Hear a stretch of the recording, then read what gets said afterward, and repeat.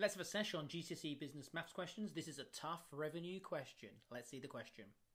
So Pizza Oven Rentals has received a booking for a party in Boston that requires 5 pizza ovens. Pizza Oven Rentals will make £50 profit per oven.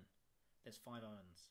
The cost will be as follows. Energy costs, wow, they're spiralling, £70 per oven and £200 payment towards the fixed costs. You need to calculate the Pizza Oven Rentals revenue for this booking.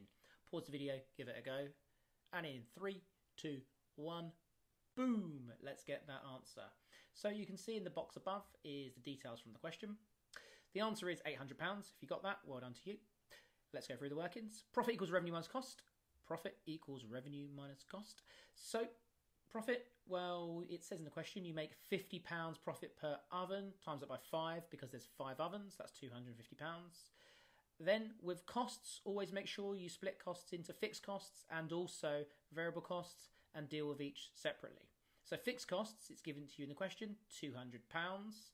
And variable costs, well, it's those energy costs, and it's £70 per oven. There's 5 ovens, so 5 times 70 is 350. 350 is the variable costs. Add that onto the fixed cost of 200 and you get total costs of £550, and then rearrange the numbers there in the second to last line. So you will add 550 onto that profit, and that will give you £800. See you at the next sesh.